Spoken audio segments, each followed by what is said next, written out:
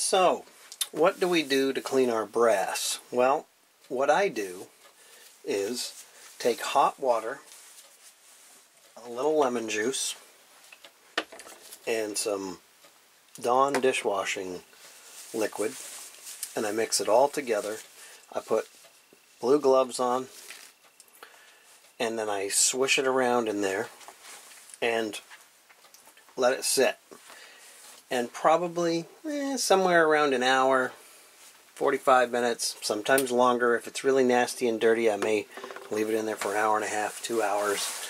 But I don't usually leave it for more than 2 hours. And my normal general, cleaning of this kind of brass that's dirty but it's not filthy, 45 minutes to an hour is how long it sits in the water. But what I do is I use hot water.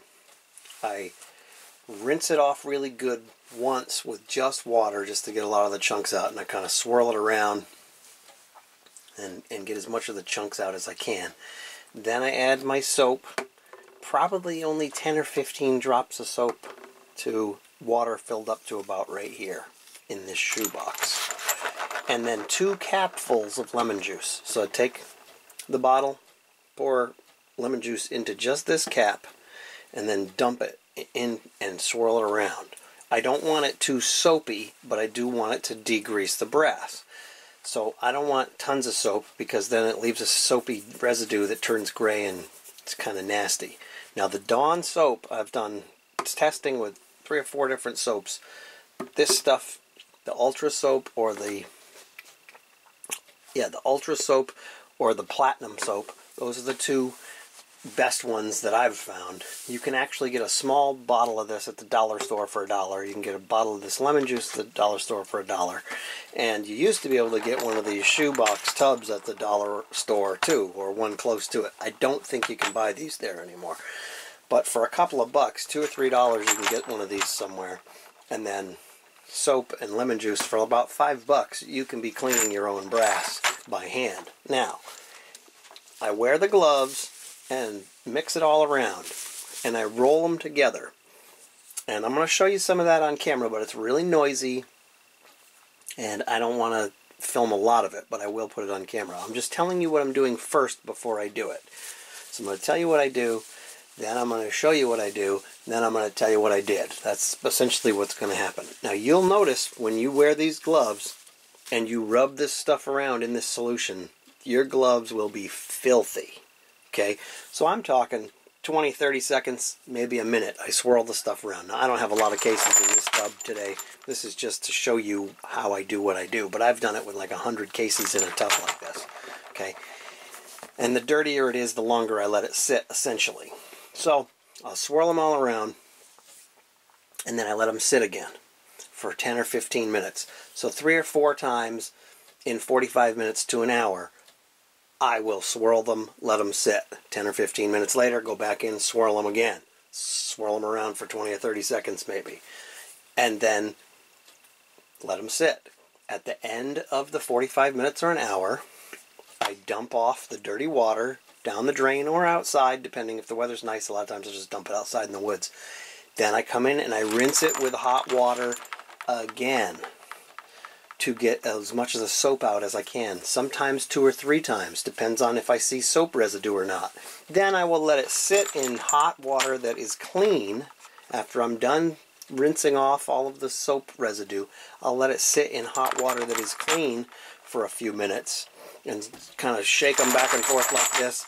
Make sure it's clean, rinse them off real good. Once I'm convinced that they're clean and the residue is gone, then I take a big towel, I dump my cases in my towel, and I shake it up and kind of rub it around to dry them off pretty well. Then I will take the cases and I'll stick them in a pan like this or something similar and put them in the oven at 150 or 160 for like an hour.